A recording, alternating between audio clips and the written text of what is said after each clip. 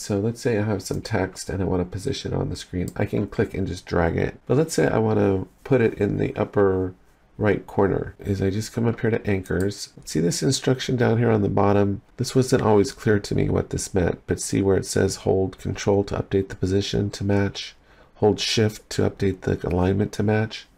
So what you do is you hold down Control and then click in the corner. Notice it's not even on the screen, right? So then what you do is you come here and you hold down Shift and click it, and see, look how it put it in the corner.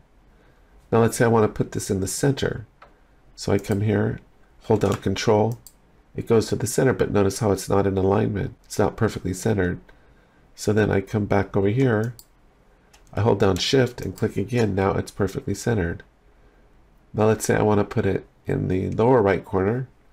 I come over to the anchor, I hold down Control, position it, but see where it is? It's not in alignment, it's out of the box. So then all I have to do, come here, hold down Shift and click, and now it's in alignment.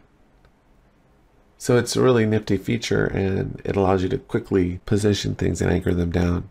So that's all I had for today. I hope you found it helpful. Take care. Have a great day.